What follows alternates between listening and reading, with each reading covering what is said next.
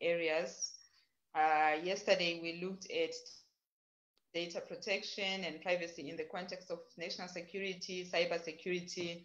And then in the second session, we looked at from the perspective of artificial intelligence. And we had really had interesting comments from the participants, vibrant presentations from our speakers. And what we have today really promises to be also another interesting session. So in this particular session, we will look at privacy data protection and specifically focus on vulnerable groups. And we are looking at women, we are looking at children, we are looking at the LGBTI community, we are also looking at social assistance beneficiaries. If you're seeing that, we know we are embracing technologies, accessing internet,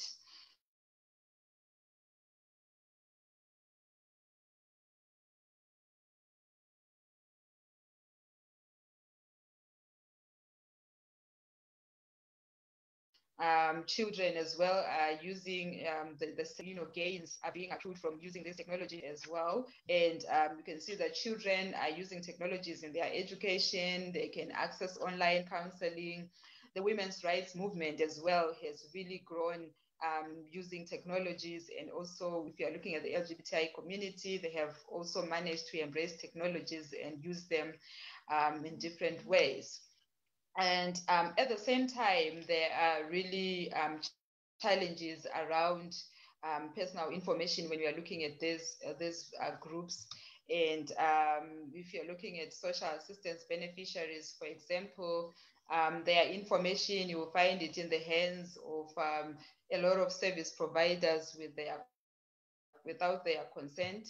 And when it comes to children, they are also vulnerable. And a lot of questions have been raised around the rights of the children's right to privacy vis-a-vis parental guidance, and also issues around protecting children from accessing harmful content. How do you ensure that children have access to the appropriate content and at the same time protect their right to privacy?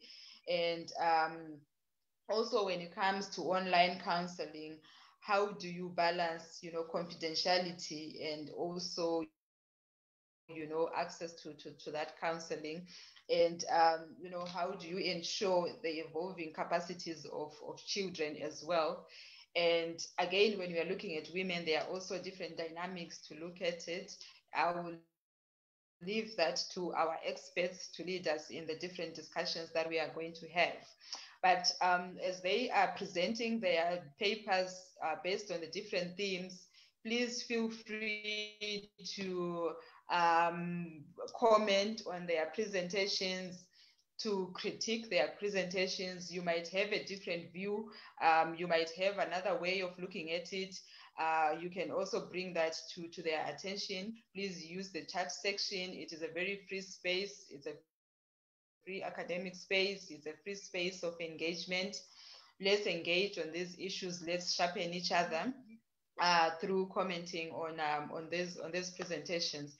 So, like I've said, we are going to have hopefully 4 presenters. So we will start off with Obed and Dorcas. Obed and Dorcas are presenting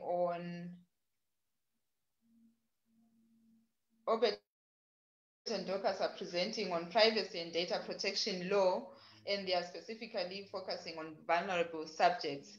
And in terms of their bios, Dorcas is a PhD student at the University of South Africa, and her research is focusing on the treatment of intersex and transgender people in the criminal justice institutions in Zimbabwe.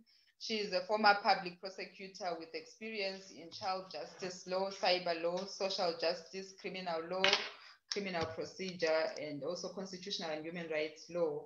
And she has also worked as a human rights defender and a programs lawyer in the civil society sector. And at the moment, she is currently working as a legal research officer at the Center for Applied Legal Research in Zimbabwe.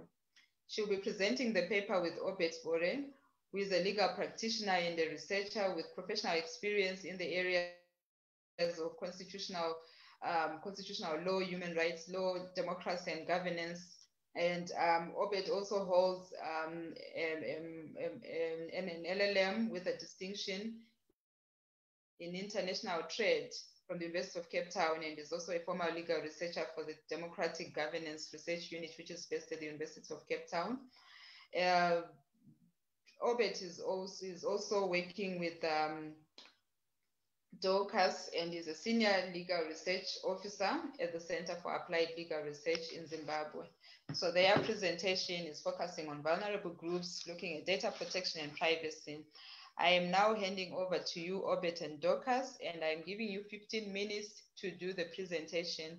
After your presentation, you will attend to questions and comments that will be raised by our participants. So over to you. Thank you. Thank you very much, Leniwe. Good morning to all participating. This is Dorcas Chichio speaking.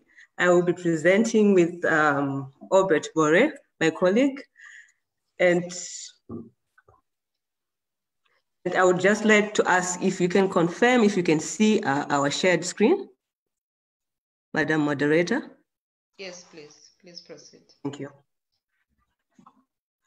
Right, so this is the structure of our presentation. I will breeze through the introduction, definition of concepts, and speak a bit on the risks to data protection in the digital era.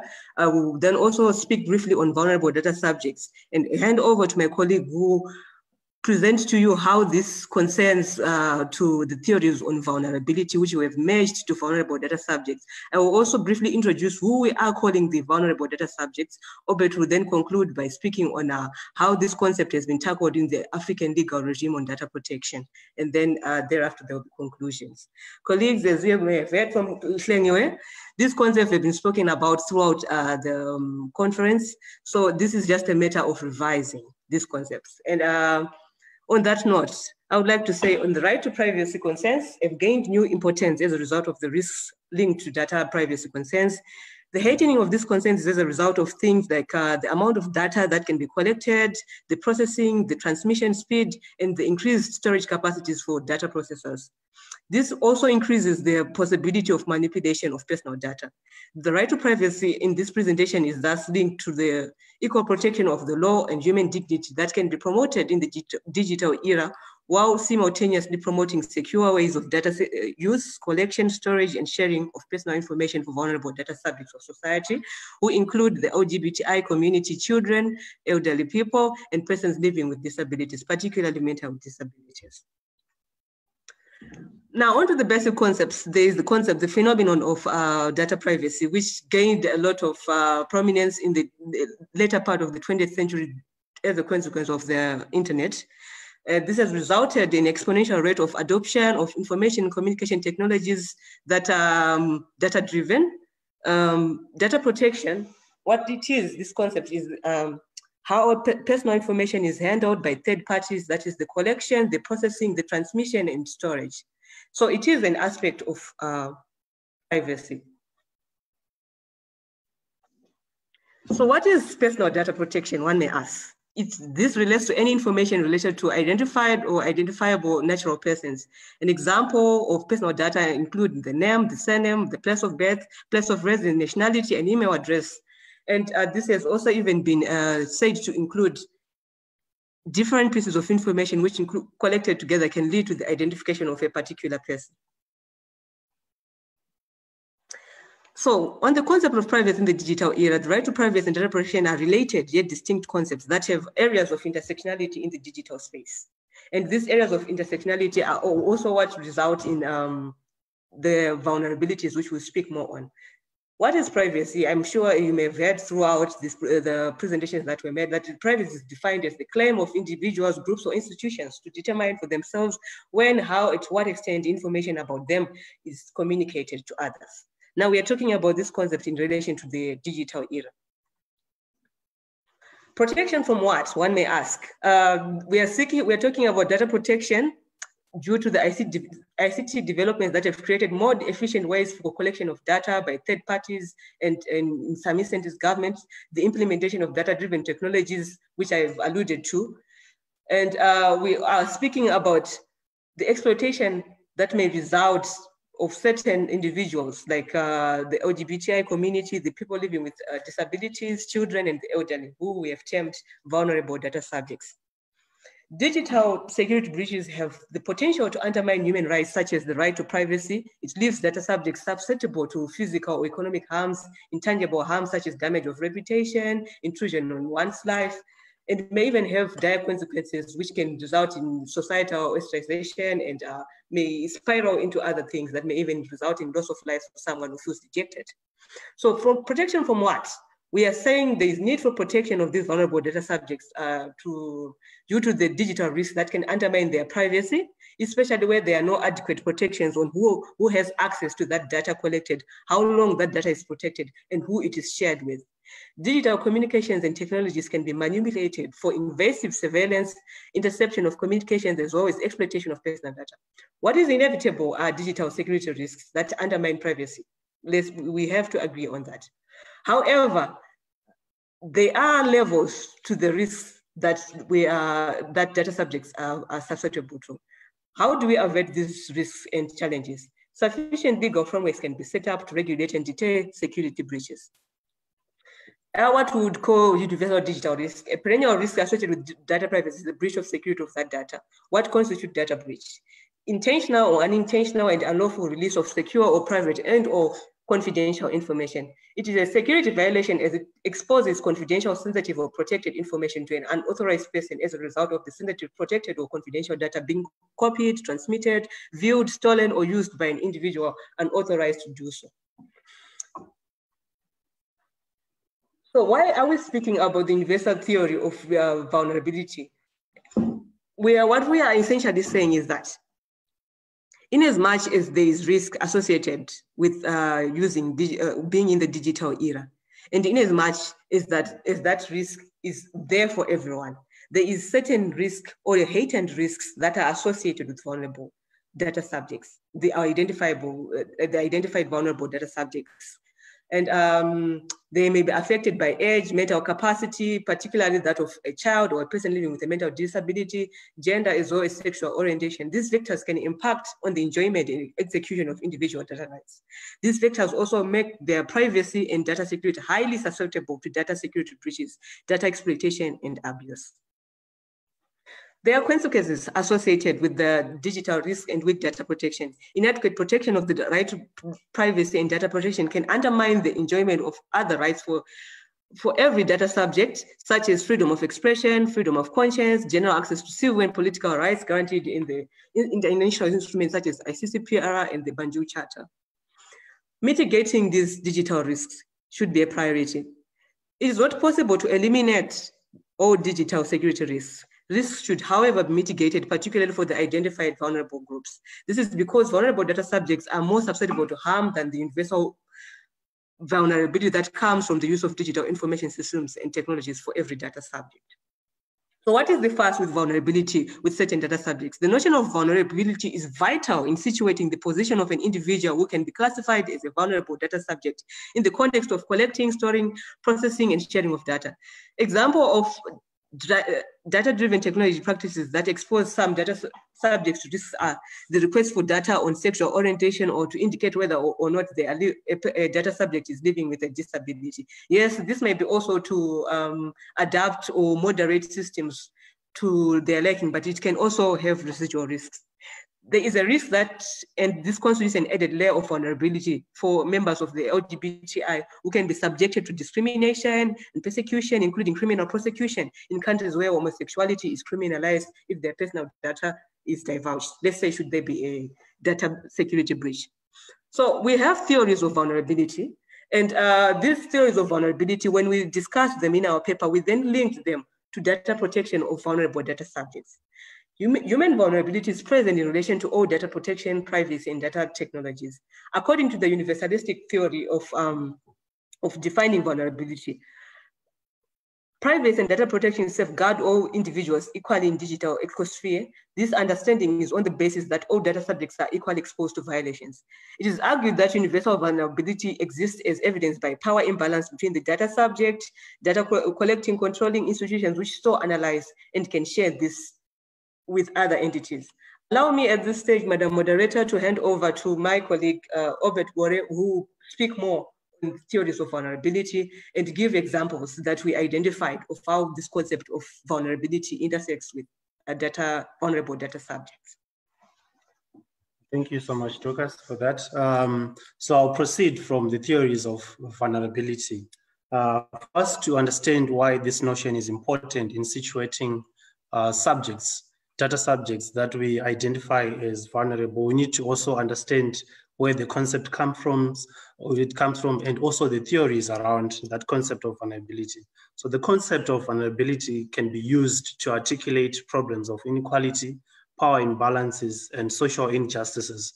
And based on this conceptualization, we explore the notion of vulnerability in the field of data protection through examining the existent digital risks that every data subject is exposed to, and those that are exposed to vulnerable data subjects. And we have also looked at the different national legislation to find out and ascertain if they are adequate in terms of providing protection to the different identified categories of data subjects.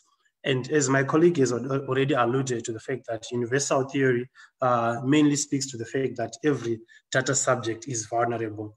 But however, the particularity theory, it goes a step further in articulating that while all data subjects are vulnerable, some subjects are more vulnerable than the others because their information is likely to be abused, exploited, and those people are more likely to be harmed as a result of the peculiar circumstances that are applicable to these categories. And factors such as age, disability, and sexual orientations, they come into play when determining which data subjects are more susceptible to violations or abuse of their personal data.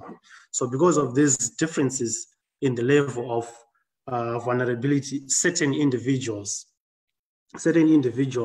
and persons have responsibilities to ensure that data-driven technologies and information technologies are alive to the vulnerabilities of different data subjects. And for lawmakers, our argument we're advancing is that there must be enough legislative provisions that are alive to the vulnerabilities of different data subjects and provide enough protection. So in identifying the vulnerable data subjects, we used this particularity theory, which is different from the universality theory because it is tenable on the basis that different data subjects have different levels of understanding and decisional capacity making as a result of the various factors such as age, disability, and sexual orientation that we have alluded to. By way of example, vulnerability is mostly associated in cases where notice or consent or choice is used to determine whether information is collected from a data subject and processed by a data processor or used.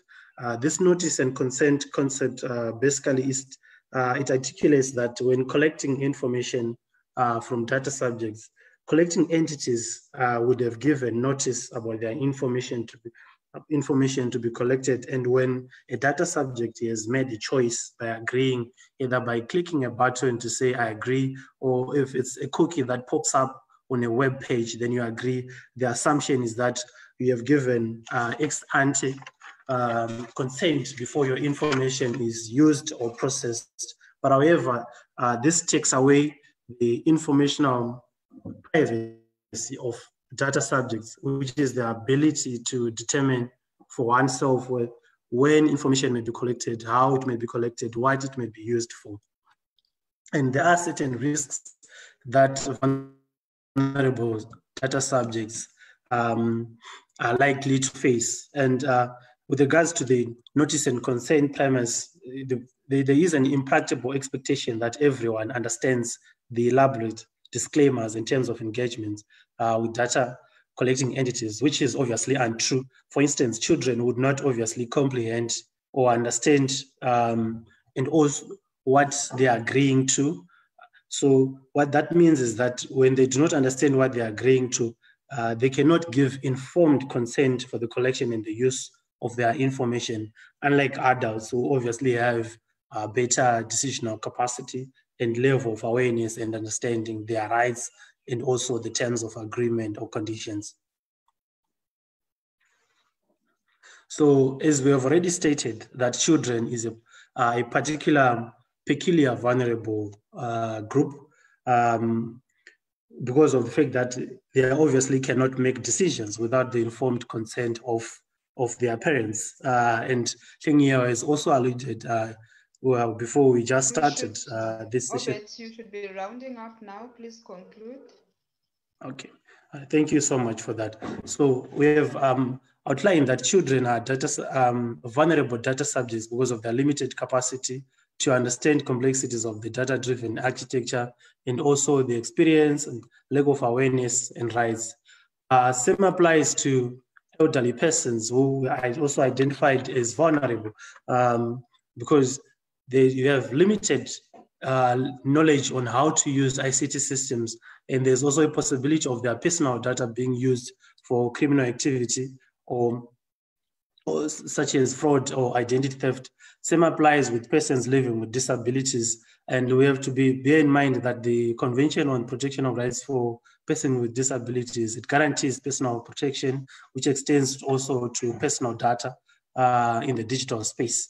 And this group is also susceptible to their personal data being abused for criminal activities. When we move to the LGBTI community, in countries where the homosexual acts or sodomy or same-sex marriages are not recognized or homosexual acts is criminalized, this group is likely to be more vulnerable than the members of the community. And so from our study, what we have noted through this paper is that there are countries which have adopted a particularistic approach in their national legislation, and they have provided explicit protection with regards to children. And while there are other countries that have not done so, but by way of example, Ghana, Kenya, and South Africa and Tunisia, they have particular protection that are targeted to children to avoid misuse of their personal data. But in terms of elderly, the elderly do not have particular protection, which means countries have not adopted a particular approach which bears in mind or which considers the particular needs of elderly persons. Same applies with persons with disabilities. But however, for the LGBTI community, we have noted that there's a blanket prohibition against processing of personal information, like for example, in South Africa. However, the difference in South Africa is that homosexual activity of concerning adults is lawful, and so same-sex marriages are lawful, and therefore there is some bit of recognition and protection offered to this group. As a way forward and recommendation, having ascertained the extent to which the national legislation lacks sufficient and legal policy recognition of the different vulnerabilities that different groups are associated with, we are proposing that there is need for explicit protection.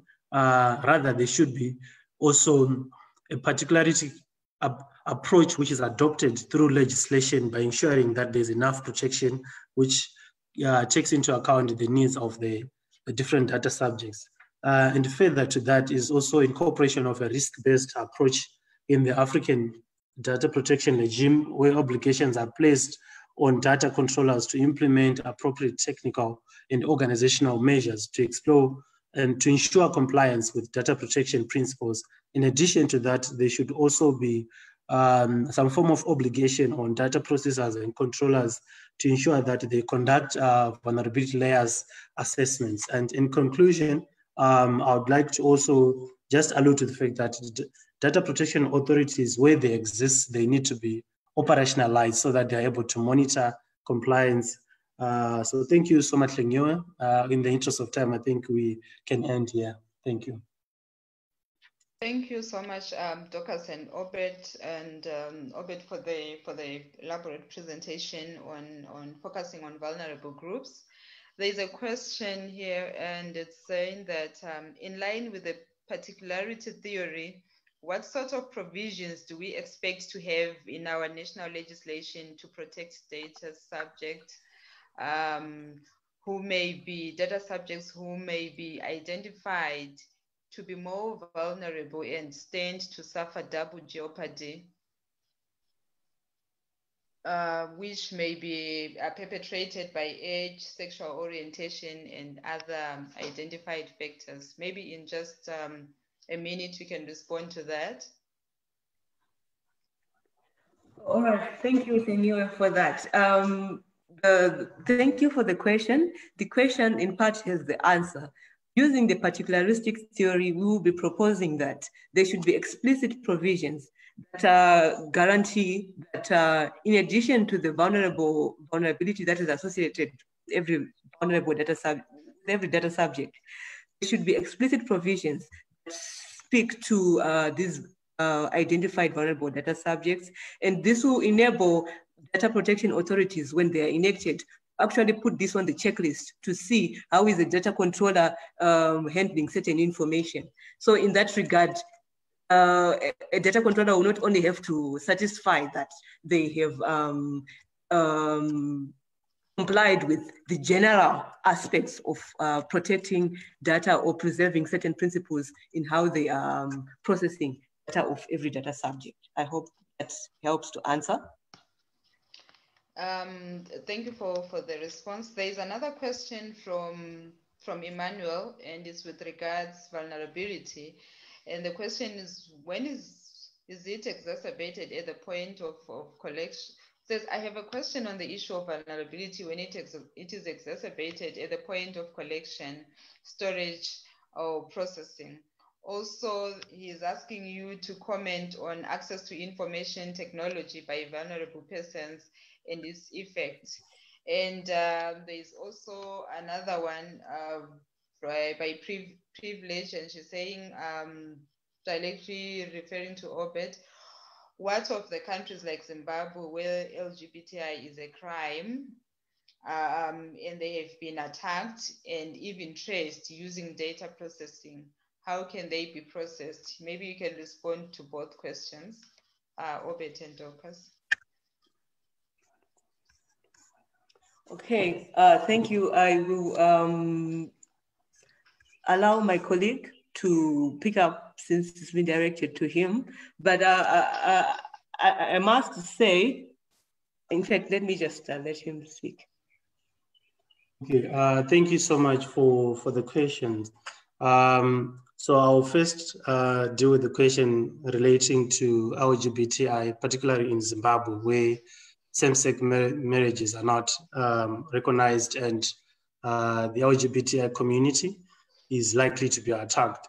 Clearly, I think this is exactly what we are saying in our paper, that when we adopt a particularistic approach, which is actually taking into account the peculiar needs of that particular group, in this case being LGBTI, if the law does recognize that the personal information, let's say, for instance, you want to access a particular service on the internet and there is need for one to disclose your gender or your sexual orientation, where the information in our national legislation, it does provide explicit provision to the effect that particular information in relation to sexual orientation must not be disclosed unauthorized to other entities if it has been collected from a person who is a member of the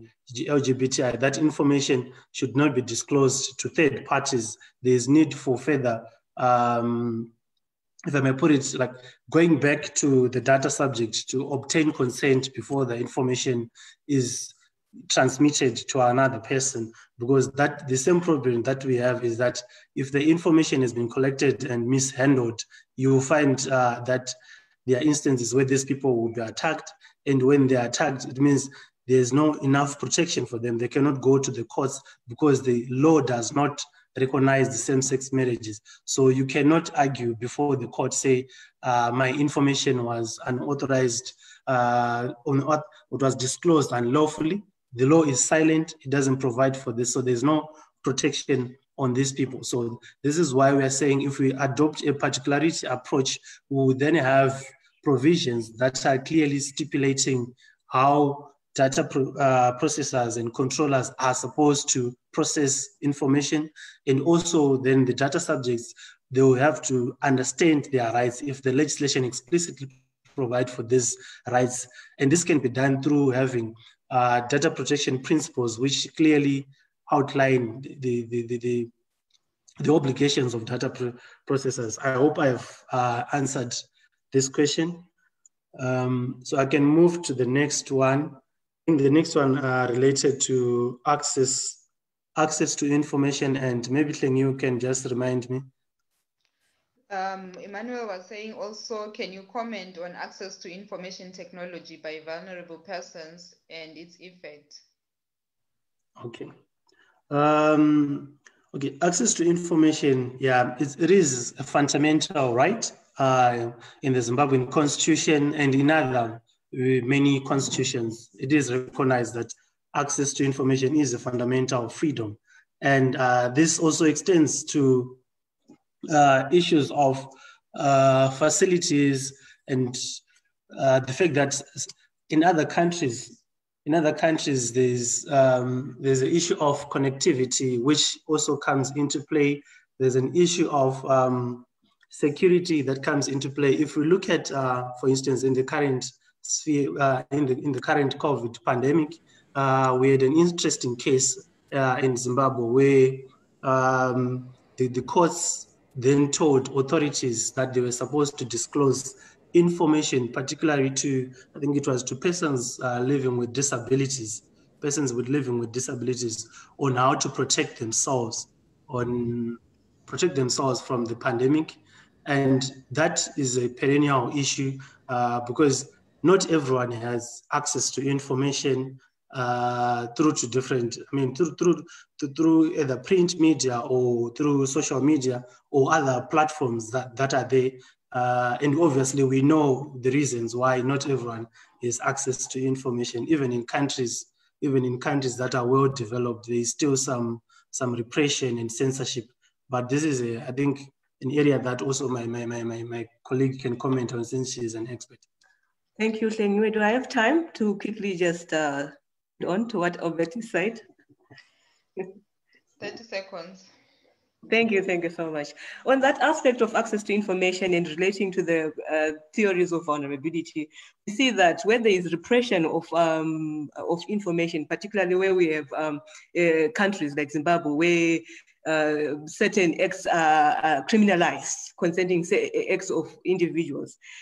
A member of the, let me give you an example of how this can play out. A member of the LGBTI community may go on the internet to search on questions relating to their health. This actually increases, this actually adds a layer of vulnerability, because if there's any data breach, what they may have been seeking, the information they've been seeking to empower themselves may actually expose them as to their orientation or their, or it may also expose their health condition or whatever it is that they were seeking to find out. So it is a double-edged sword in this regard. And we explore it thoroughly in our paper. And in the interest of not abusing the courtesy extended, I will end there. Let me just bring to your attention, you don't have to respond to it, the question by Sukati, and it says that who is supposed to have access to this information repositories in country, regional, and international. You can see it is the last comment on the chat section. But now we are going to move on to our next presenters, and these are Peace Oliver Amuga and Sandra Aseng. Peace is an acting coordinator of Women of Uganda Network, and she's a communication specialist and digital human rights activist. She has undertaken research on different topics on women's rights online, and also she is a member of the Global Internet Governance Forum on Strengthening and Strategy, working on, she's also a working group member of the Association of Progressive Communicators on the Landscape and Intersectionality for Environmental Justice and ICT, and a board member of Center for Multilateral Affairs. And her co-presenter is Sandra Aseng, and Sandra is a project officer at Women of Uganda Network, and she coordinates a caucus called Women ICT Advocacy Group, and she's a contributor for Global Voices, GNI Internews 2020 Fellow, and the 2020 Tala Program Fellow by Defenders. And she has attended quite a number of trainings. And their presentation is on the status of women and children's privacy and data protection in Uganda. Over to you, Peace and Sandra. Thank you very much, and thank you very much everyone who has made time to join today. Juba has already introduced me, so I would just like to go straight to sharing my screen. And Dube, you could just let me know if you can see my screen. Yes, I can see the screen. Do you see my? Okay, and yes. Then I would mute my video so that I can at least assure myself of a good connectivity. So our presentation is, our paper is on the status of women and children's privacy and data protection in Uganda. We pick out on some of the issues that are happening now, despite us having the data protection and privacy a year ago. And Sandra will also have and what we ought to do. Thank you very much, Dorcas and Obed, for some of the I don't know why I cannot move my screen. Excuse me a little bit. Okay, yes, I can move it. Okay, so we speak on women and children, and we, as the previous speakers have already told us, that these are really vulnerable groups. Women are very vulnerable to data breaches or privacy breaches, and children are even more vulnerable as their capacity to understand the long-term impacts of sharing personal data is still developing. And also we see that even women who live in rural areas or women who are illiterate are even more vulnerable to data breaches. So in Uganda, we passed the act. Yes, we have it, but we do not have the regulations in place yet to operationalize its proper implementation. And then we also know, and this is something that is probably also experienced in other countries that already have data privacy act, that there is no public awareness about the act or how we can protect the data that we have as individuals or organizations or companies. So the communities lack awareness about data breaches. And then we also realize that the Privacy Act, the Ugandan Privacy Act, lacks gender-specific provisions, to protect women and girls. So this is a challenge that we see with the act that we have. And also we realize that there is still, unregulated data collection and processing by individuals, companies, and the government in Uganda. And this still is a big threat to data privacy. I would like to go a little bit and point out, some of the issues with data protection when it comes to children. You realize that during the pandemic, so many children came online to use the internet for, entertainment, to access their classwork, to socialize. And they're very vulnerable because they are joining online platforms. They've been able to create profiles, and yet children are not supposed to have profiles in some of these platforms. But of course, sometimes they lie because they want to be part of those profiles. And this really bridges their privacy, right, the right they have to privacy. We also realize that during the outbreak, so many children have come online and they're sharing their personal data, they're sharing their personal information, without knowing that it is wrong, without knowing, the implications with this.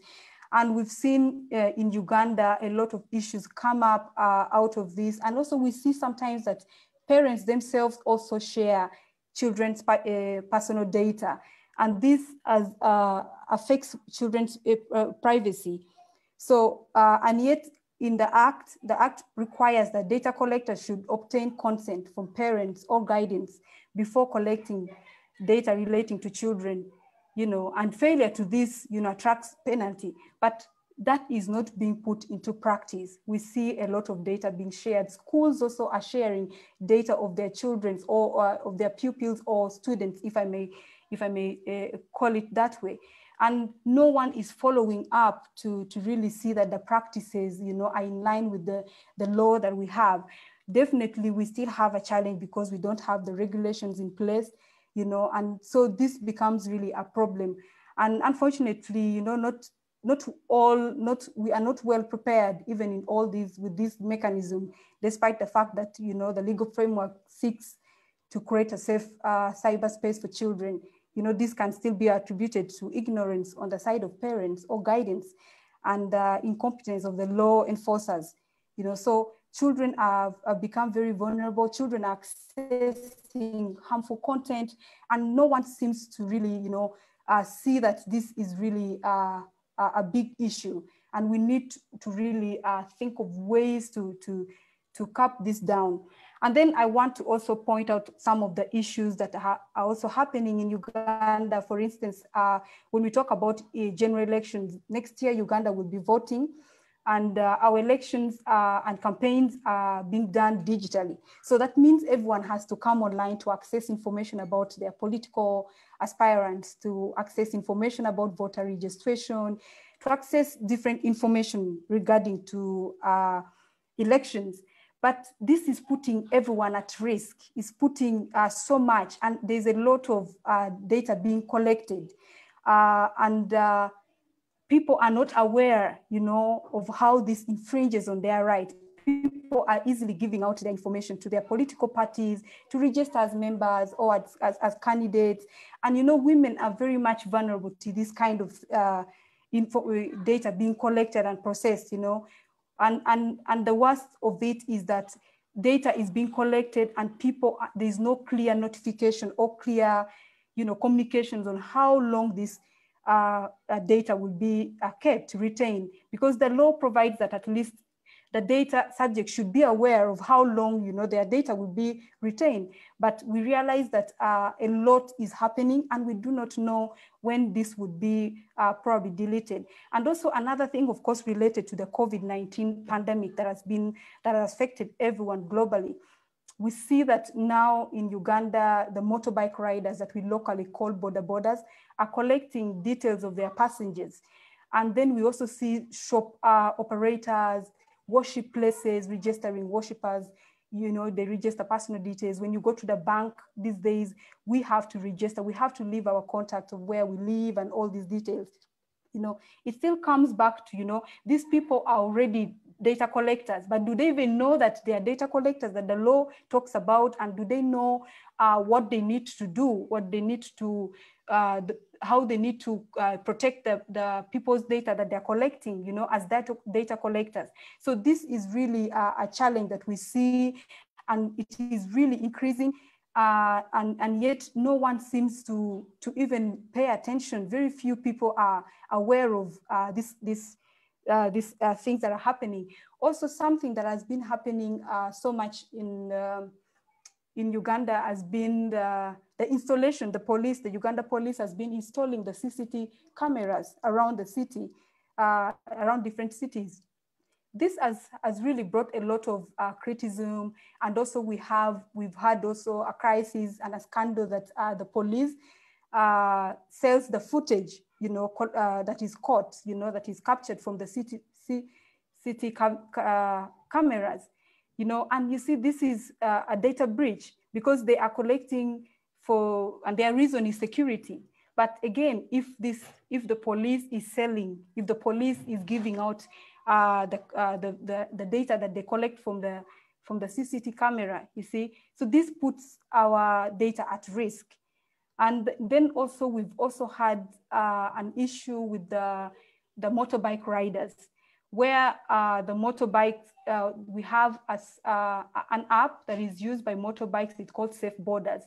You know, we had a scandal where they were sharing people's personal data with Facebook, you know, and this really upset the users without consent, you know. And then something else that also women, another area of data breach that women have also been a part of has been the issue of non-consensual intimate images that most people call revenge pornography. You realize that when it is non-consensual intimate images, it means that someone else, a third party, shares someone's private images without their consent. And according to the Anti-Pornography Act of Uganda, the person whose picture or whose video is shared out is, you know, is penalized for this. No one goes behind or no one goes ahead to look for the perpetrator who has breached, you know, the data protection laws to share someone's private data without asking. So this is something that we see as a challenge, and women, very many women have been, you know, affected by these practices, and the non-consensual cases, intimate cases have been on a rise. So many women have been affected by this. And also we see in Uganda that there's government surveillance that also goes quite high, that the numbers really increase, especially when election periods are closed. For instance, now government is busy surveilling, you know, surveilling the online spaces, and this really affects our privacy. We also see that there's increased data collection by, you know, IPS in the name of, you know, updating their data all the time, and we do not know who takes care of this data, when, for how long will this data be collected. So that means even if we have this act in place, not so many people are using this. So I have gone over time. Please, you have 5 minutes left. Yes, I hand over to Sandra to go on to look at the legal provision. Thank you. Sandra, you can please go on. Thank you so much, Peace. I will look at some of the legal provisions in Uganda. So in Uganda, there are really like several laws that infringe on the digital rights and have also been used to perpetrate and intimidate internet users. Some of these laws are the Anti-Pornography Act 2014, the Computer Misuse Act, and the Data Protection and Privacy Act 2019, and also the Constitution. So these laws have really been widely used to violate the individual rights to privacy on the internet. Like we have seen Stella Nyanzi, many times most of our personal information have been shared on the internet, things like our email address, our phone number, and even the signature. So people do not really like, the government do not really look at how these information that is shared can also infringe on the rights of women online. Yet you see that for Ugandan case, it has been voted as the country with the best or the favorite ICT laws. But you see that these laws do not really protect women who are the biggest victims of these crimes. And also these laws have been used to charge and also sentence individuals who have been critical of the president, like Stella Nyanzi. So there are things that you cannot really like fix with the law what has really been damaged by technology. So as we look at all these laws that are in place to be also, it's also nice to look at other mechanisms that we can use to fix some of the breaches that women and children face online.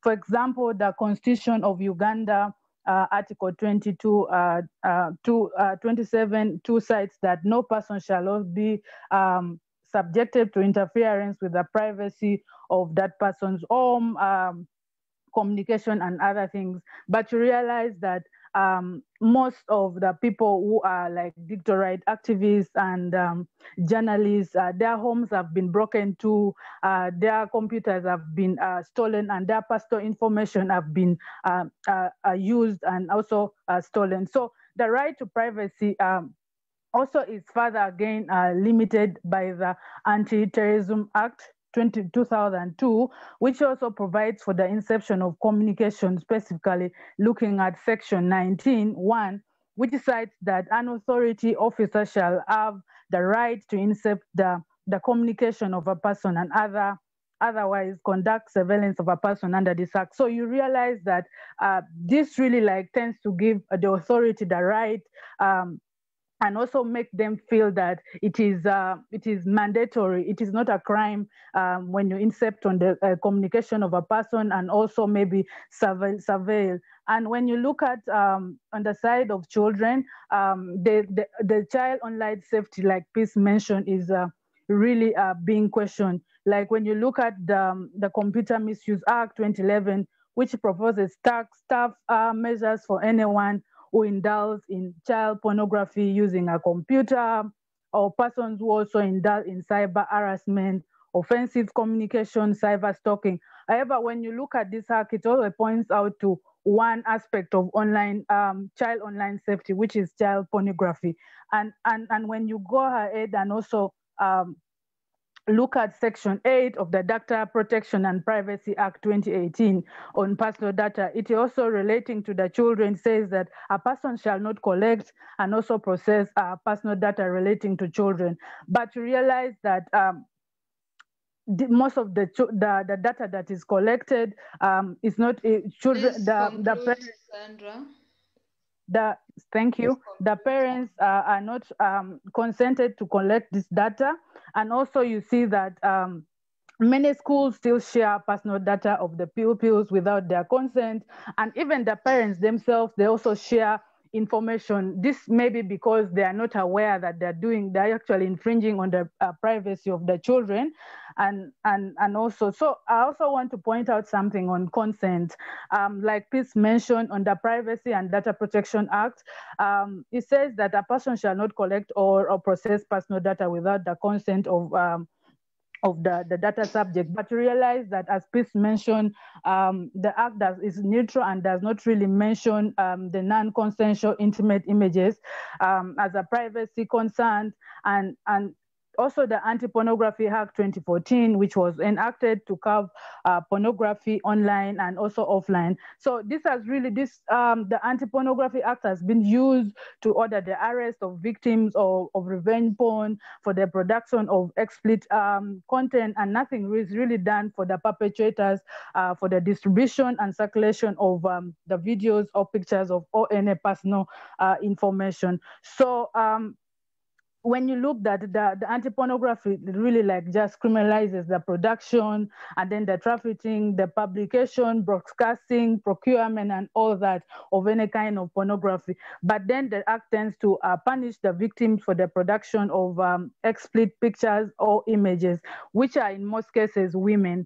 And while they do not look at the publication, the broadcasting, and trafficking, which is not looked at. So, as Peace mentioned, internet service providers increasingly continue to also monitor and also record online activities of people, especially content that are not encrypted, especially for the vulnerable groups such as women and children.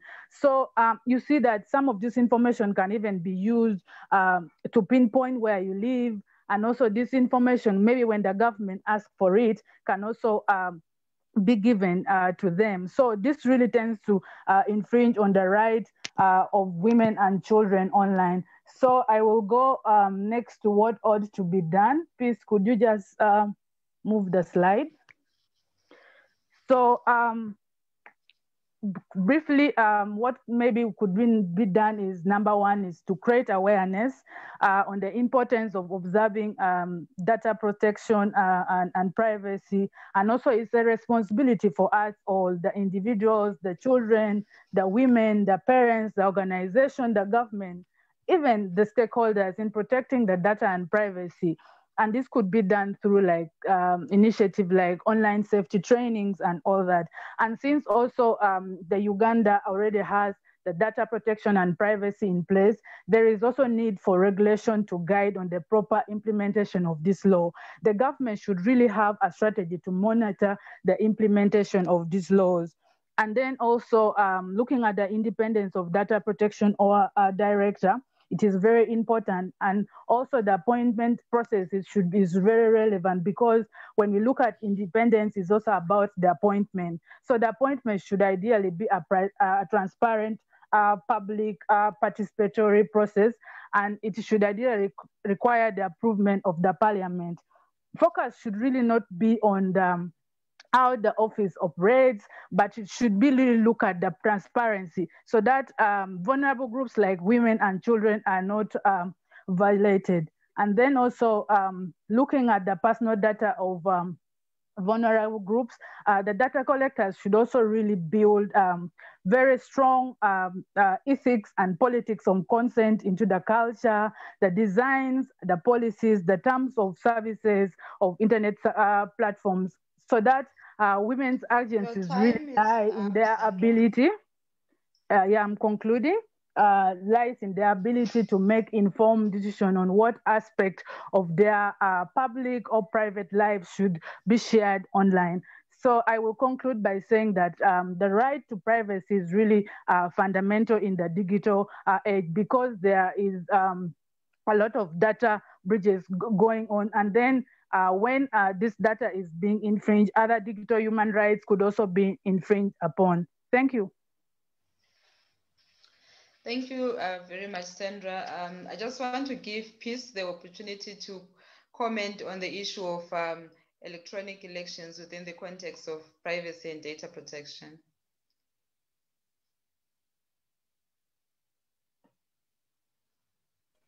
Thank you very much, Dube. I have actually posted a few comments on the chat. I think he was asking how the literates or other such groups would really manage. So the election is being done, the election will be physical, the voting will be physically, but all the campaigns, because of the COVID standard operating procedures, social distancing and not allowing very many people to come together. So then the campaigns should be digital. And yes, it is so true that people who are not accessing the internet and people who cannot access the ICTs or even have the radio and TVs are really left out of this conversation. So that's really a big challenge, and we have been talking about it. A lot of criticism came out of it and debates, that maybe elections should be pushed forward, postponed, but, government with their interest, that has not been possible. So definitely such vulnerable groups will be left out. Thank you. Okay, I thank you very much, Peace, for the comments on elections. There is a comment again by Sukati, and I think we can give the opportunity to Sukati. Menzi, would you want to elaborate on your comment? We can give you the floor and you can elaborate on your comment. Sukati, Menzi.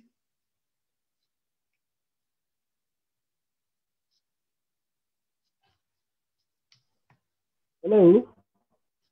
Yes, please proceed. Can you hear me? Yes. Oh, okay. All right. Well, the reason is because we have data which we collect in which we collect on hospital laboratories, and it's within repositories. So I want to know, why do we collect this data and who uses this particular data? I don't know if I'm on point. You just caught me off that I was distracted something else. Can you, a bit later, I'll just drop it in the comment box. Okay, I think your connection is a bit hazy. We can't really hear you clearly. But there is a comment again by a question by Muiwa. Muiwa, would you want to take the floor, please?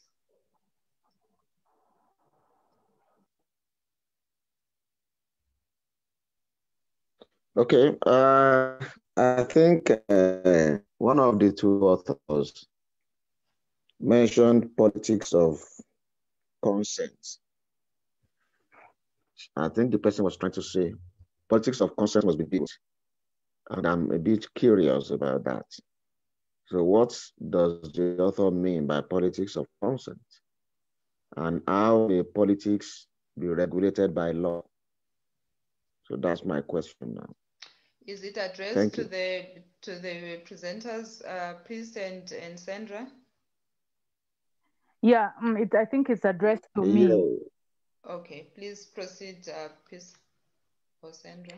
So when I mean by the politics of consent, you realize that in the digital space, first of all, is patriarchal dominated, male dominated. So we tend to see that consent is something that in the digital space that people struggle with, mostly the men. They think that it is not a requirement for them to ask for consent, maybe to share personal data. We have seen how, like Peace mentioned about the non-consensual sharing of images or videos. So you see that most cases it is the women, the men that share these things, these images without the consent of the women. So it's, for me, I see it's like a political thing that should be challenged by the law. Yeah. And at the moment, from what you are saying, you are seeing gaps in the Ugandan law. How is the Ugandan law with regards to this aspect of consent?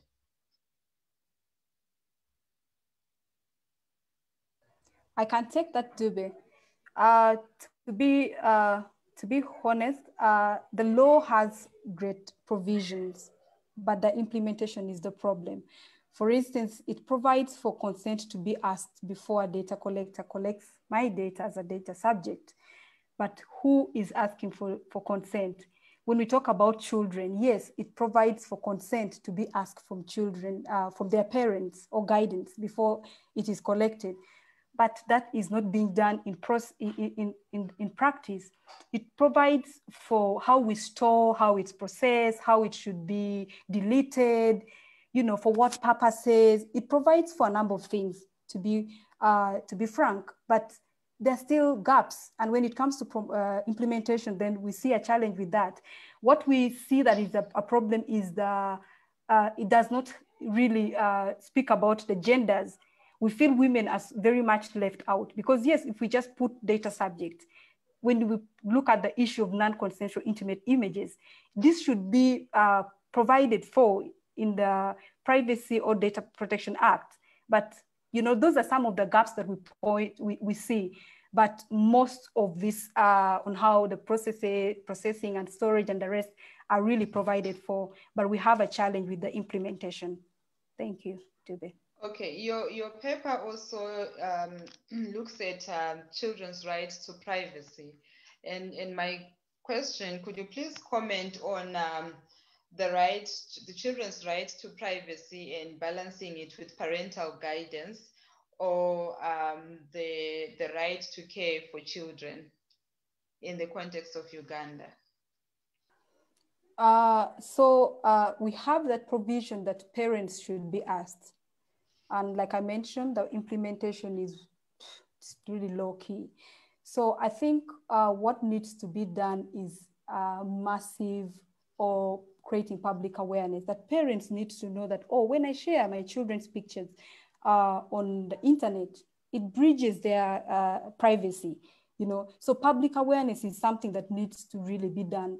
Most times we think that people who live in the rural areas or people who are not educated are the ones who do not have this information. But there's so many people who are like us. You get surprised actually sometimes by parents and how they act when it comes to sharing personal information. So I think what I really would like to point out is public awareness.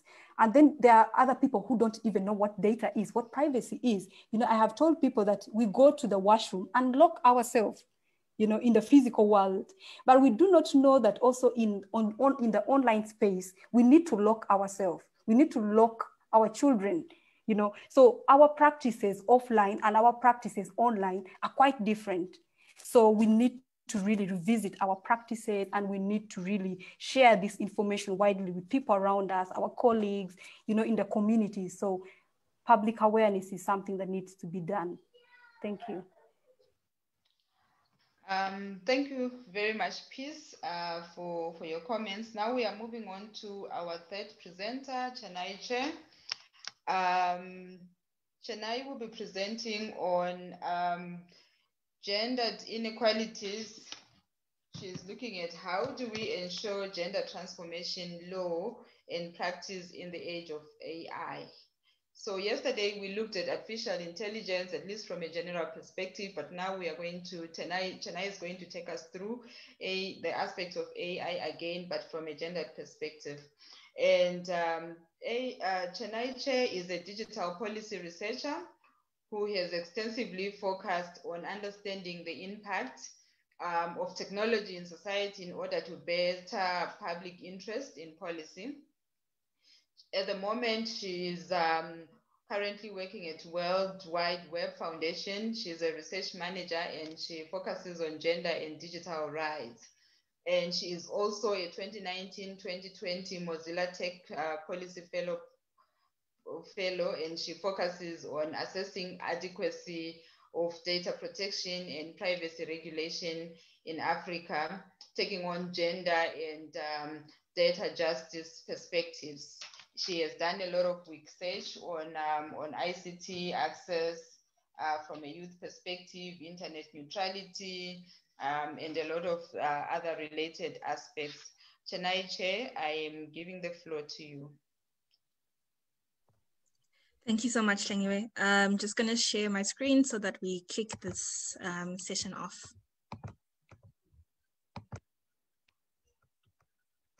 There we go. Okay. So I've been thoroughly introduced. I don't need to reintroduce myself, but just to say that I'm dialing in from Johannesburg and I am a Zimbabwean, so I always navigate the internet space in my diaspora identity, as well as just being regional and global. So to start us off, so basically my presentation is on trying to understand gender digital inequalities and then how do we ensure transformative law and practice. So locating this conversation in context is quite important because when you conversations around AI have really been thinking about it from that tech evangelism perspective, where it's kind of like, and this is the same trend we followed when new technologies were being introduced into the continent. And the idea is that once you have this new technology, then poof, all our problems are gone. But we exist in a context where, according to the ITU, only about half of the world is actually connected to the internet. So, the source of data as well. And then in Africa, only a third of these of individuals on the continent actually use the internet. We have a significant gender digital gap, which, assesses how many times are men more likely than women to use the internet. And using the World Wide Web Foundation's calculation based on a women-centered approach, we find that 43% of men are more likely to be using the internet than women in developing countries. So then you find that despite these challenges, there's this conversation of we have to have artificial intelligence. How do we do it? So the race to technology, and we can't just focus on access because the reality is we are interacting with these new technologies. They are shaping our everyday lives. So my main concern for this work has really been trying to understand how, the way in which personal information feeds into the development of AI-based innovations. And regardless of it being in the form of aggregated data sets, it still shapes the way in which people experience privacy from a gender and sexual orientation perspective. And what can be done to ensure people's data and digital rights. So this project has also been made possible as part of my Mozilla Tech Policy Fellowship, where then over the last year, I've been trying to answer these two main research questions, which were what would a gender responsive data protection and privacy law entail to ensure a gender transformative tech system. Also, how can civil society play a role in ensuring a gender transformative law and practice with a focus on the right to privacy? It's very clear that we really do need civil society to be able to engage in these conversations and to also shape the way to hold companies and spaces accountable. So I take on a feminist approach, and I think as I was listening to everyone's different positions and approaches to this, I think, whichever approach you take, there really is a need to center community and society. So I take on a feminist approach, which then allows for me to be able to ask who is being represented, what is being prioritized, and for who is being valued. And so I make use of I created a conceptual framework where I was borrowing from data feminism, feminist principles of the internet, the theories of intersectionality, data justice, and I also then made use of a qualitative methodology. So to quickly run everyone through this approach, data feminism is a conceptual framework that was put together by Catherine Ignacio and Lauren Klein. There's actually an open access book that people can download and read, and in it they provide 7 guiding principles in thinking about work with relation to data. So being able to examine power, to challenge power, to rethink binaries, to embrace pluralism, to actually consider context, to make labor visible and elevate emotion. I think this one I just want to emphasize because we have been speaking about data as if, we often think about data as if it exists from something, and then we forget that it comes from us and it's located in our experiences and everyday embodiment. And also embodiment of value in multiple forms of knowledge. So I think as I was speaking to the different speakers, I was quite excited that, we're not just hearing one particular voice in this conversation, but I am cognizant of the fact that we are missing particular voices that, would allow for a diverse experience in understanding. Then intersectionality is coined by Kimbell Crenshaw and looking at it from perspectives by Patricia Hill Collins, and also quite recently, Professor Sylvia Tamala's book on Afrofeminism and decolonialization. When we take an intersectional approach, it allows for us to look at the layers of inequalities based on the different spaces we occupy. And by this, we then understand the experience of inequality with technology and subsequently the regulations that are adopted, so that we push for regulations that are not, that take into account our heterogeneous differences. And then data justice really centers the experiences of marginalized communities. It makes use of principles across varying contexts. The data justice approach privileges social conditions and lived experiences of those who are subject to domination and oppression in society. And this ties into what all my previous speakers have been talking about as well. The methodology that I used was more kind of like really speaking to people with an understanding of the information regulation space, as well as gender and sexual justice activists, because this is my community that I'm really interested in trying to understand how are they thinking about these issues and how does this knowledge impact on them. So just a quick point that the way that I've been approaching this definition, and I'm aware of the fact that at the current moment there are really many debates of, do we even have AI? What really is AI? Have we reached that point of passing the Turing test to actually be able to say that this system thinks on its own and is able to make its own decisions? So I make use of a recent definition put together by the AI, by UNESCO in their paper on AI and gender equality, where it's simplified, involves using computational power to classify, analyze, and draw predictions from data sets using a set of rules called algorithms. And then as algorithms are trained, the use of large data sets so they can identify patterns, make predictions, recommend actions, and figure out what to do in unfamiliar situations. The ability of an AI system to improve automatically through experience is known as machine learning. So this is just a general definition before I get technically told how it works. So this is what I've been working with in trying to get my community to engage with it and also trying to understand. So as I pointed out, a data feminism approach is quite important about the context, and also data justice wants to understand those who are in context of already dominions of oppression. So I specifically was looking at the SADC model law and South Africa as a proper analysis of case to understand what the experience is. And as you can see, in thinking about the context of digital take-up, right? In SADC, apparently the levels of internet uptake are 22.3%. And then for South Africa is one of the leading countries in the region that actually has a very high level of internet uptake, 53%. And then now looking at gender, I think the reality is that in the SADC region, South Africa specifically, we are living in a context of gendered inequality, where if you don't have a protest on gender-based violence in Namibia, like in the last weekend, you have cases of every day women in South Africa are being murdered, and so there's the extent of gender-based violence, which if we were to assume that technology does not replicate such inequalities, we would have a challenge to think that technology is neutral in its development.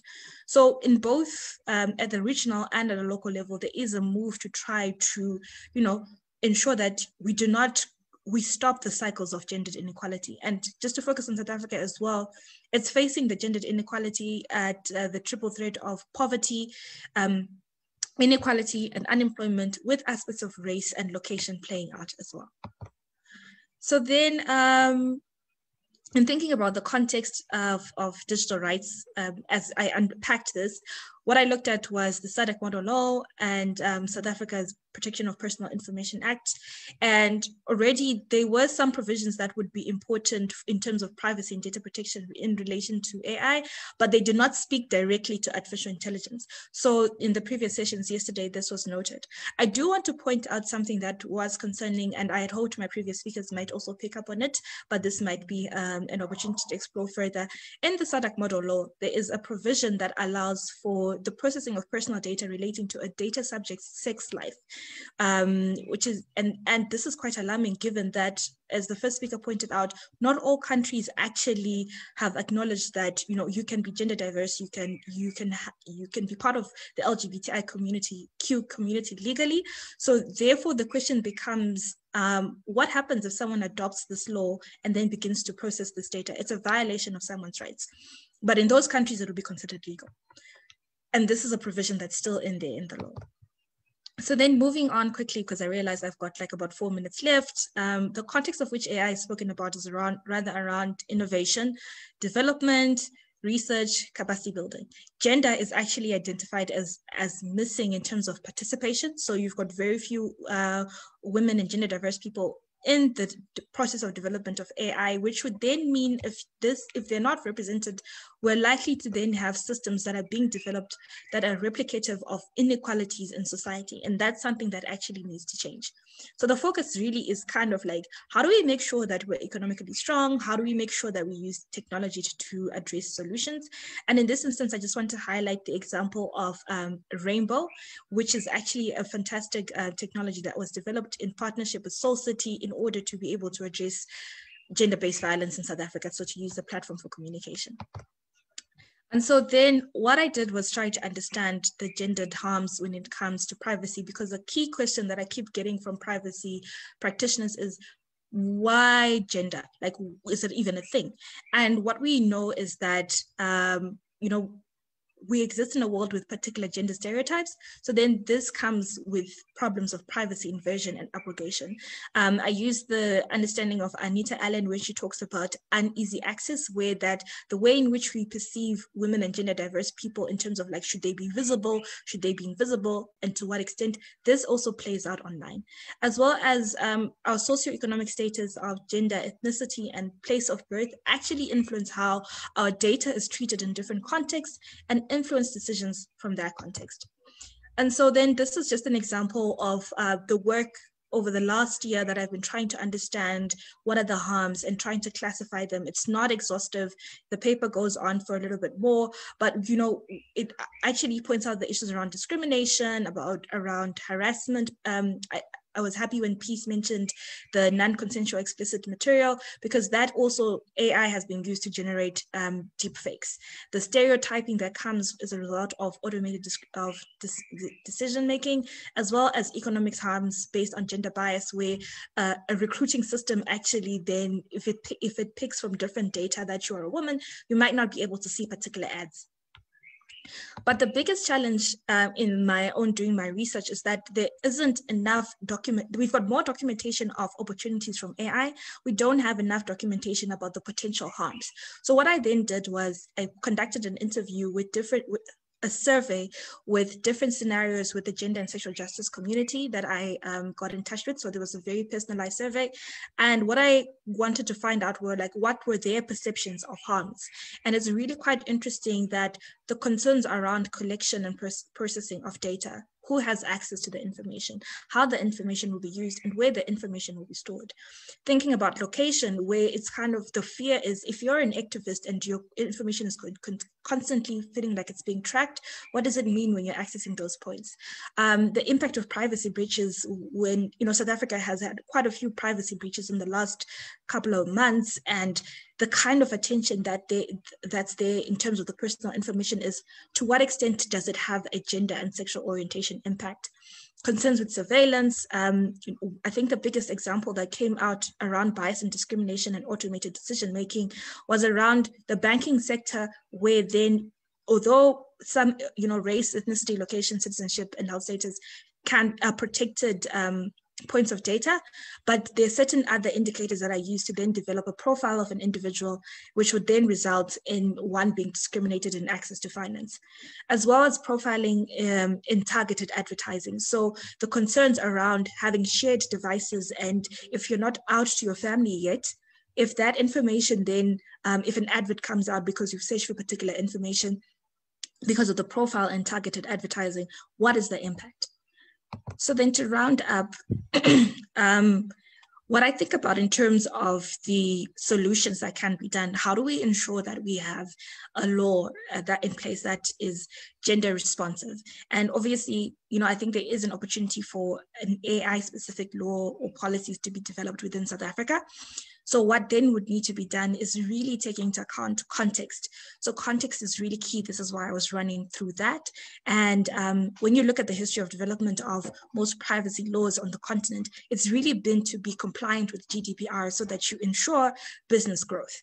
And then also in really important nuancing definition of sensitivities and harms for women and gender diverse communities at different intersectionalities. So taking into account that point of disability, taking into account the point of race, taking into account the point of location and education, and then also designing and implementing laws that are reflective of power and inequalities. So you think about what I mentioned around unemployment, inequality, and poverty. Are the laws that we currently have in place designed in a way that says we have solutions that we have solutions that are able to tackle those spaces? And then you also have to think about the responsibility of data controllers, placing onus on them to ensure that data practices they have in place safeguard people's rights. I think it's very problematic if our focus is mainly on trying to place the onus on individuals whose data is being collected by someone else to ensure their privacy, yet those who are data controllers and developers of the systems actually know what to do to ensure that it's privacy by design and it's privacy focus. And most of all, it's important to then have auditing systems in place that take into account gender and sexuality issues, because you can't just have an auditing system that then says, does everyone have access? No, we're not all the same. Our experiences are very different. And there are certain principles, of course, that need to be embedded in these laws: transparency, fairness, explainability, and accuracy, because the biggest challenge is around the black box of algorithms and AI, where you don't understand what exactly is going on. And most of them are designed without that ability for general public to audit them. And I think what's most important, as well, as we've seen with the data breaches that they've happened, is actually building capacity and support for information regulators. Because without that, we might have all of these laws in place, but if we don't support the capacity and also financial support for them to be able to do their job, what we'll end up having is a very good law that no one can work with. And so to round up, to answer the second question, as part of my survey, I think one of the key points that came out, and it's important for me to note that this survey specifically targeted people who are not in the digital rights community, because that's where the change can happen, and allows for us to speak to the I call them the unconverted, and also allow for that multiple points of knowledge as part of data feminism.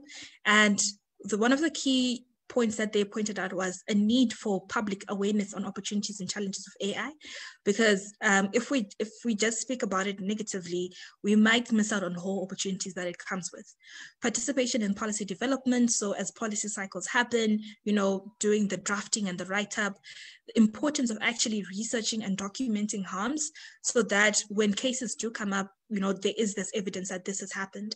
Public campaigns for accountability, which means holding these companies that have this data.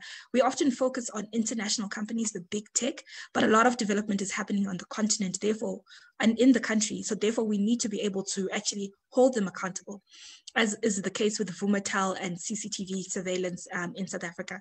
And then also to actually participate in the development of ethical considerations and other mechanisms for accountability.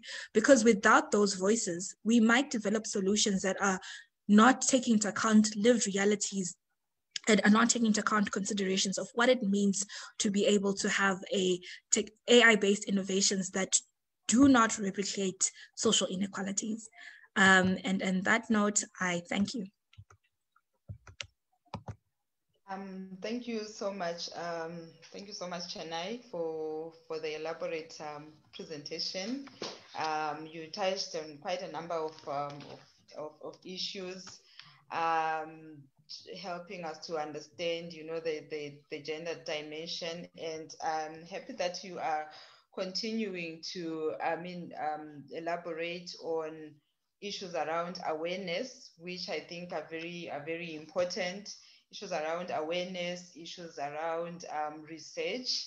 I think there's a lot of research really that needs to be done in the area of AI, and also issues around gender justice. So I think in somewhere in your presentation you mentioned aspects such as gender representation is lacking. So I've heard people say sometimes, or most of the times, women are not interested in engaging issues such as these. Even, when it's at school, taking technical subjects such as science, women are just not interested. So I just want to understand from you, from the work that we have done, the research that we have done, what has been your experience, or what is your perception around the attitude of women, and how can we look at that gap? How can we address that gap of, gender not really well represented? So, so I think it's probably one of my favorite questions to answer, because I often ask, what provisions have you put in place that take into account the lived realities for women to be able to participate in these spaces? So I'll give you an example. I think only about 2 years ago, the Internet Corporation for Assigned Names and Numbers started providing daycare services for people with families to be able to bring their children. So I think that's an example of thinking about, like, how do you create a space that then allows for women to be able to thrive? Secondly, it's also another example. I remember a colleague who implemented a skills training in a rural community. What they found was that the parents were not supportive of young girls because they did not understand what they were learning. So there's also a need to be able to think about it at a community level, in terms of, if you're going to support women in these spaces at a community level, what are the harms, the social issues that they face. That means that if they do go into these programs, they will either thrive or they will fail. So it's quite difficult for you to have a whole training program for women to be participating in spaces, yet around them, they're constantly told that you will not go far, or we won't invest in your education because you're likely to get pregnant and get married. Not saying it's a bad thing, but what I'm saying is that equation of what's the point of investing in you if you're just going to go off into somebody else's household. Anything in thinking about like attitude and participation, it's really about how we structure programs, and also generally being patient.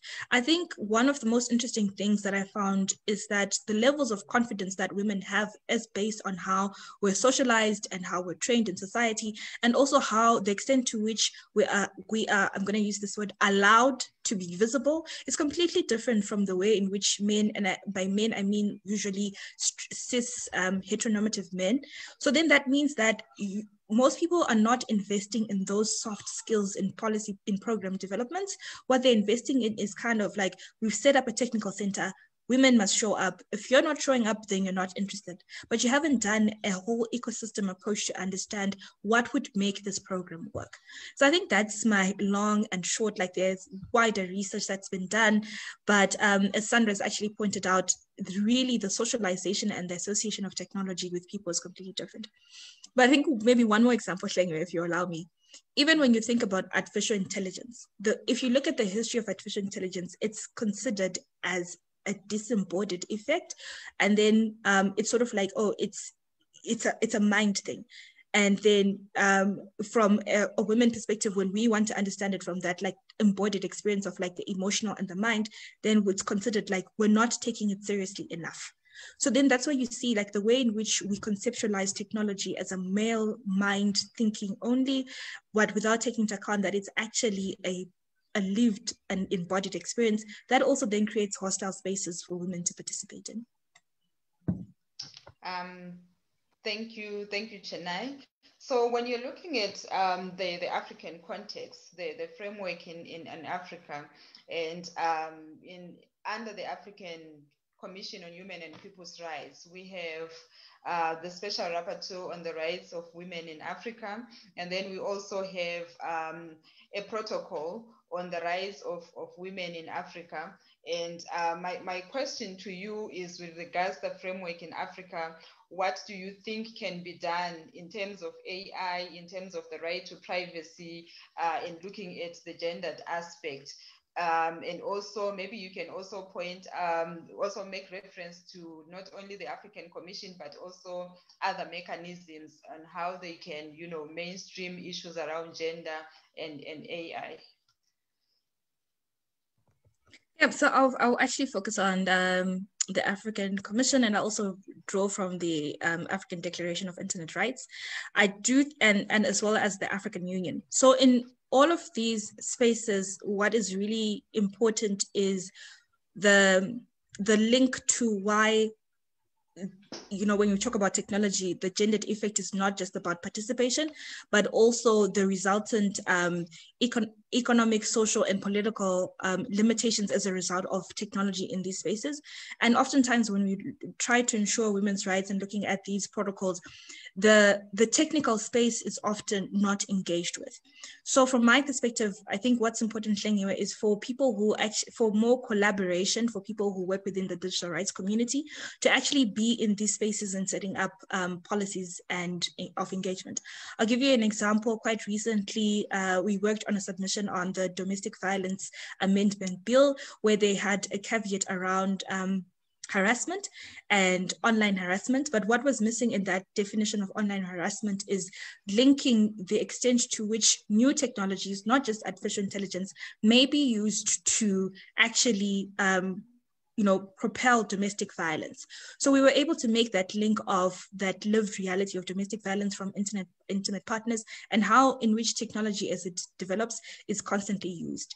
And now we've actually seen that on the continent, there isn't as much engagement on domestic violence and technology. Slowly but surely, we're now getting the research, we're now getting some laws. So there is an opportunity to be able to link that with the current existing charter to actually point out that these are areas of refinement that need to be included. But I think it's also that a point that I made earlier of being able to nuance context and linking these issues, because oftentimes we think about the offline space as separate from the online space. But as my presentation was trying to point out, all of these issues that we have in the offline space are replicated in the online space, and the harms are translate offline. So if an algorithm determines that you do not qualify to see a job application or to get a loan, it has an impact on how then we live our lives. So I think this is part of the challenge to myself and other people who are on the panel as well, is how do we translate our work to show that it is a lived reality and it's not such a technical issue, but it's something that we go through daily.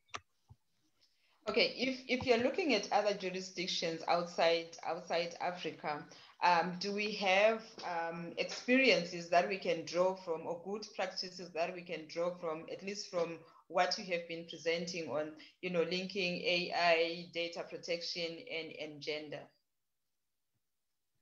Yep, so there has been extensive work that's been done by civil society movements, in particular Latin America, so Coding Rights, Digital Rights.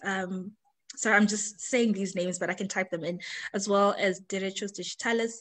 And in that aspect, the work has really been trying to highlight why these harms are taking place from a civil society perspective, because once again, the conversation from most developing countries, and not just in Africa, jurisdictions has been kind of like technological innovation, right? So there are, in this point, what I'm really focusing on is like the role of civil society in actually gathering the evidence that's there needed to advocate for change. And also, I think one of the biggest things has been work by the Feminist Internet Research Network, for example, that has funded research to thinking about AI ethics and principles and how they translate into gender work. The reason why I'm focusing also on civil society is one of the biggest challenges, and I've been working on access over the last 6 years, is making people understand why gender is an issue. So the main focus is usually kind of like, do we have the right laws in place? Do we have the right principles in place? But the conversation of gender is not really critical. I think even in the GDPR that everyone really works with, which is still being nuanced, that conversation is also missing. So those are some of the examples that I can think of in other jurisdictions. I'm sure there may be more, but I would also be happy to hear them. Thank you so much, Chennai. We could go on and on about this presentation and this particular focus. It's very elaborate. You know, it's a continuous learning process. It's a continuous engagement. Thank you for taking us through with the AI aspect with the gendered angle. So we are now moving on to our last presenter. Our last presenter is Ndando Ngamane. From the previous presenters, we have had issues around women, children, the LGBTI, the elderly. Now our presentation will focus on social assistance beneficiaries. So we're looking at data protection and privacy for social assistance beneficiaries with a particular focus on South Africa. Ndando Ngamane has an LLM, and the LLM focus on labor and social security law from the University of Fort Hare. He has worked as a legal compliance officer from at the University of Fort Hare again.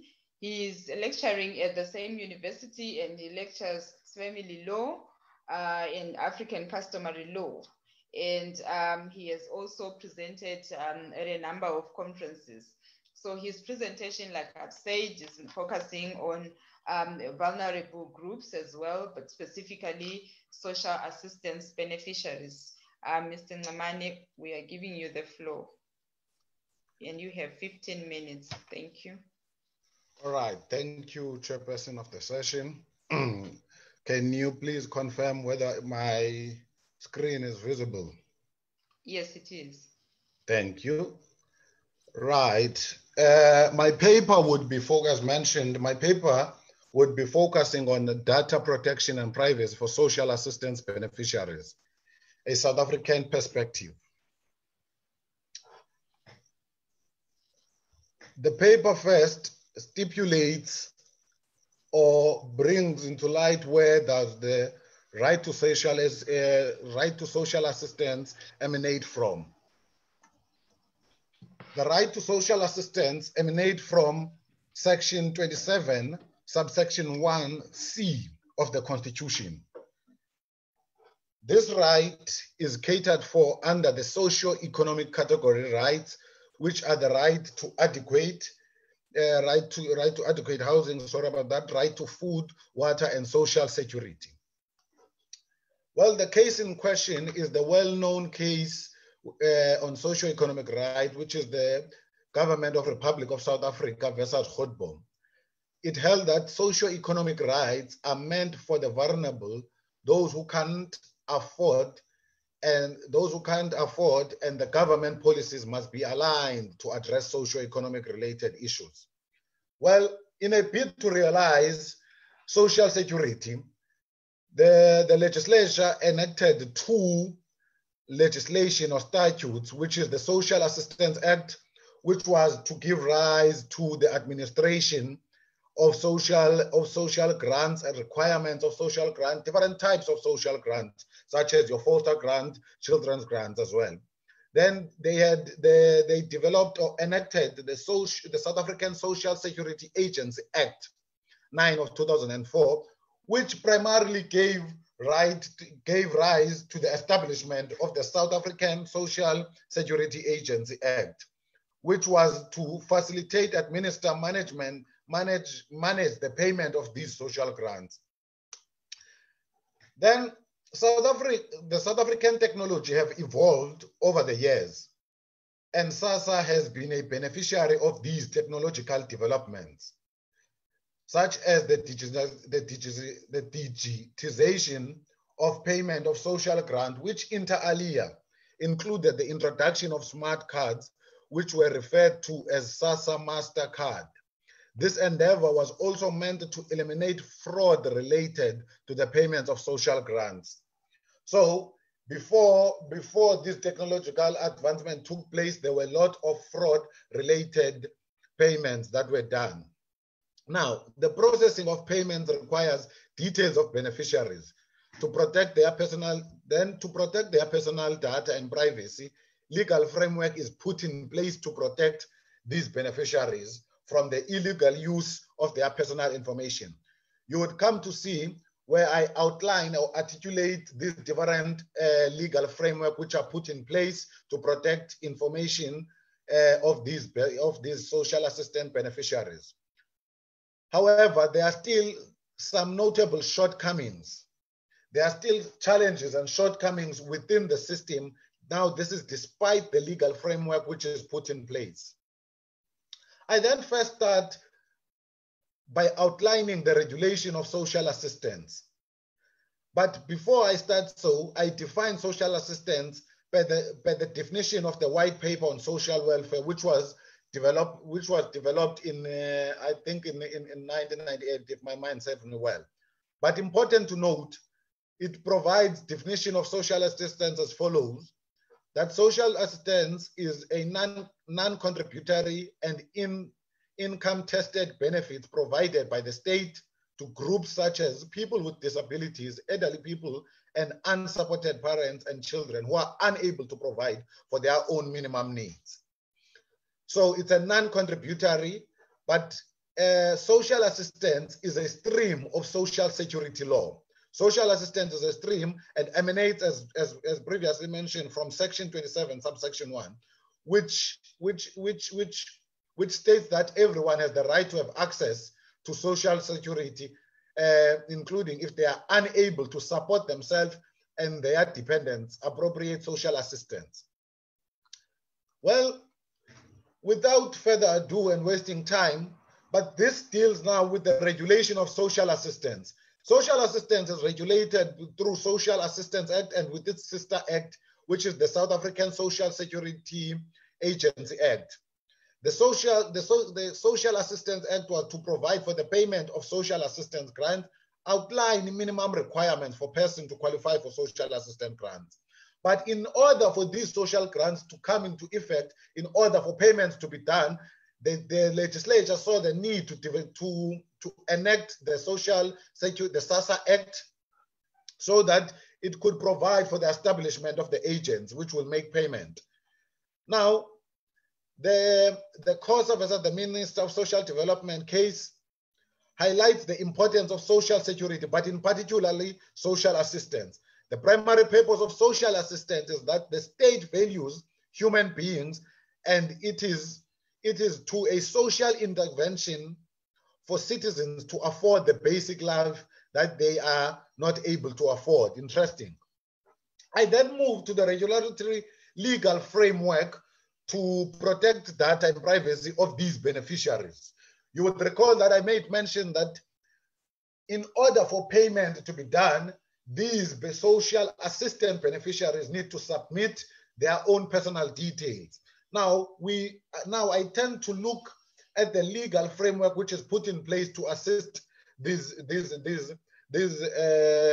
social assistance beneficiaries. Of course, since in South Africa, the Constitution is the supreme law of the land, and Section 14 guarantees everyone the right to privacy. I then quickly move to common law. Common law regulated the right to privacy before the Constitution assumed this supremacy position in South Africa. Even till to date, the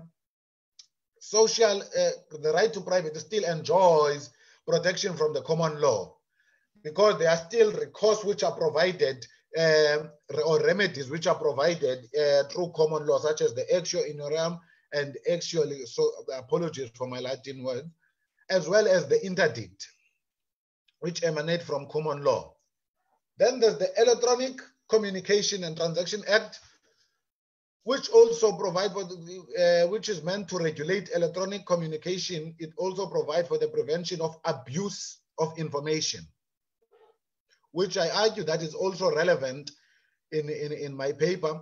Then we have the well-known, which is well discussed in this conference too, the Protection of Personal Information Act, POPI Act 4 of 2013. Well, some scholars have termed it as the principal legislation when it comes to the right to privacy, and it's there to give effect to the right to privacy, which is stipulated in Section 14 of the Constitution. But important to note is that it applies to both public and private bodies, meaning it would apply to SASSA, the agent, which is responsible for the payment of social grants. It goes further in establishing the minimum standards that applies to processing of information. The POPI Act applies to all information processed entered into record and requires person who's in possession of information belonging to someone else to take proactive measures in protecting that information and maintaining confidentiality. So this also is applicable to SASSA as an agent of the state, to take proactive measures in protecting information and maintaining confidentiality that belongs to the SASSA, to the social assistant beneficiaries. Then we have also the South African Social Security Agents Act, the act that gives rise to the establishment of the agents. Section 3, subsection C, read with Section 16 of the SASSA Act, which states that no person may dispose of a social grant beneficiary information unless there's a court order compelling one to do so. So in order for the agency to dispose of the social assistant beneficiary information or information that belongs to the social grant beneficiary, there must be a court order compelling such. Now, there's an interesting case, a leading case or a landmark case around the data protection and privacy of social assistant beneficiaries. The Black Case versus Minister of Social Development. Well, the case involved a third party who was responsible for the payment of social grants. The third party which was the company called CPS, was awarded a tender. The Constitutional Court found that the tender was invalid, unlawful, and it set aside the tender, but it suspended its invalidity so that they could do a handover process of the payment, so that they could roll out payment. But important to note, the Constitutional Court, so it's a constitutional decision, the Constitutional Court stated that in the terms and conditions, there should be, in the terms of condition of the contract between the Minister of Social Development and SASSA, it should contain adequate safeguards to ensure that personal data obtained in the payment processes remains private, important for this paper, and may not be used for any purpose other than payment of the grants or any other purpose sanctioned in section. Then it moved on to say it shall preclude anyone from inviting beneficiaries to opt in to the sharing of confidential information for the marketing of goods and services. Then it declared that SASSA is under the duty to ensure that the payment method is under the duty to safeguard, in fact, to safeguard information that belongs to these beneficiaries. However, despite all of these legal frameworks which is put in place, despite the recent case law, which is the Black Search case, but there are still challenges or shortcomings that persist within this area, that persist to haunt the social assistant beneficiaries, or challenges that may pose or continue to pose risk to these beneficiaries. The first notable challenge is that there's a company called Net1. The company was a subsidiary company to CPS, but the company still holds and refuses to give information to SASSA, information that belongs to these beneficiaries. Now, what's risky about this, or what could have perhaps been illegal in lack of a better word, is that the Net One company is linked to a company called Easy Pay Everywhere, which has low bank charges and which has recruited most of its clients from social grant beneficiaries. Now, this raises concern. After Net One refused to submit information, then after Net One refused to submit information, but now they have made a lot of recruitment. Now, this happened despite the legal framework, to mention the few, Section 3, as well as Section 3 of and the standing order of the Constitutional Court. Now, what I've also discovered is that SASSA does not have a well-equipped... Dando. Come again, sorry? Please conclude. Okay. SASSA does not have an IT infrastructure. What I've also noticed is that there's financial illiteracy on the part of the SASSA beneficiaries. There's also poor administration, lack of effective legal measures. I'm trying to wrap up as much as I can. Then SASSA should, then there's also, or the SASSA's personnel or staff members are not well trained in terms of data capturing and legal knowledge that relate to data protection and privacy. Now, I therefore make the following recommendation: that it develop its IT infrastructure, that it must comply with all the legal law, with all the legalities that are there, as well as the Constitutional Court decision. Then there's the information regulator, which is established in terms of the Popeye Act, which must monitor compliance, or which must monitor compliance on SASSA. But the regulator should also provide education to social assistance beneficiaries, which will enable better understanding of lawfulness. But I also recommend that there should be training and awareness on staff members so that they are well equipped with data protection and privacy and laws relating to such. That brings me to the end of my presentation. Thank you.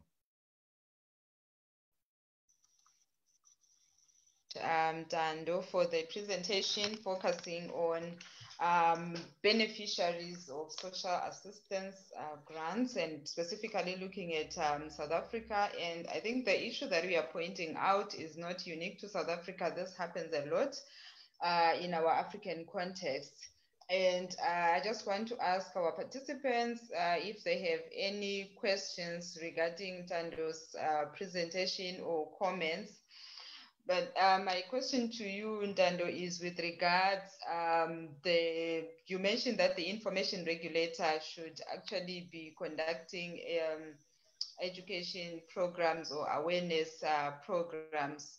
And looking at the present state of the information regulator, do you think it has the capacity to perform the kind of work that you think they should be doing with regards raising awareness? And then the other thing is that when you're looking at beneficiaries of social grants, most of them are not educated. Most of them they live in rural areas, and also maybe in urban areas, but with low levels of education. And do you think there are any programs at the moment that are taking place to try and raise awareness among this group, the social assistance beneficiaries? Because we are, like Chenai's presentation, she has mentioned that South Africa has been experiencing a number of data breaches in the last couple of months. And these are vulnerable groups. These are, every month, their information is collected. They are collecting their grants and all. Is there anything that is happening in the capacity of the information regulator? And also, is there anything that is being done targeting the private sector? Because some of this information has been finding its way to the private sector as well. Well, thank you, Ms. Dube. In relation to the first question, well, I honestly do not think that the information regulator has the necessary or requisite capacity in trying to bring awareness to our people or conducting these awareness programs. But there's a component which is given rise by the Social Assistance Act. The Social Assistance Act has established an inspectorate to deal with social grant related matters. Now, since I would advise and suggest, since we have this inspectorate, the information regulator should work hand in glove with this inspectorate so that it conducts awareness, so that it conducts education more so to the people, to our marginalized people in rural areas, our people who are not financial literate, and so on. Now, coming to the second question, I'm trying to move fast. Coming to the second question, look, the truth be told, and we must be frank about these matters, there hasn't been proper and effective awareness when it comes to social grant beneficiaries. We, in South Africa in particularly, we treat social grant beneficiaries as if we are doing them a favor, while they should enjoy their social grant payments, which is protected and given rise by Section 27 of the Constitution. Now, it should have been the sole responsibility way before Popeye Act came into effect, way before there was the establishment of the information regulator. SASSA should have conducted effective and well-equipped programs that intend on making aware of our people of all of these scams, and so that it also kept whatever information that could find its way to the private sector. We also see, even now, we still see people who are making loans, people who are making loans in the private sector. We also see the private sector marketing their products, marketing their whatever, their services to the social grant beneficiary, simply because they are able to penetrate, or simply because our own marginalized people who are beneficiaries their information have been tempted with. Thank you, Mr. Uber. Okay. There is another question from Kitty, and the question is, given the issues you have identified, wouldn't all these issues be exacerbated should South Africa ever go to the universal income / basic income grant route that many of us are advocating for? I fully agree with the speaker. I fully agree with the speaker. Hence, we should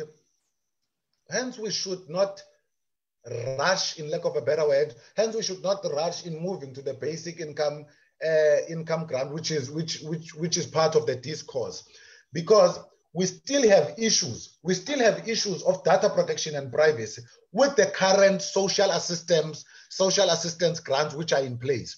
We have not fully addressed to them. We have not fully addressed to the shortcomings of these current, which are experienced by these current social assistance. So, if you extend the social assistance grant to the basic grant which is proposed, it simply suggests that we would find more applicants, we would find more beneficiaries in the social assistance system, which now may create or exacerbate the current problem.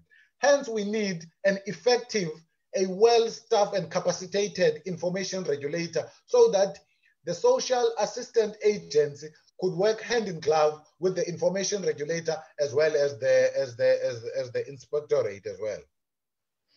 Okay, thank you. So just one last one.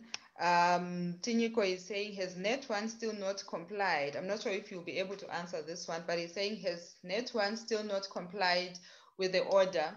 And if it is still in contempt of court, why has it not been compelled to do so and deregistered along with Easy Pay for misuse of personal information and making a profit of social grants by charging the poor and vulnerable interest rates?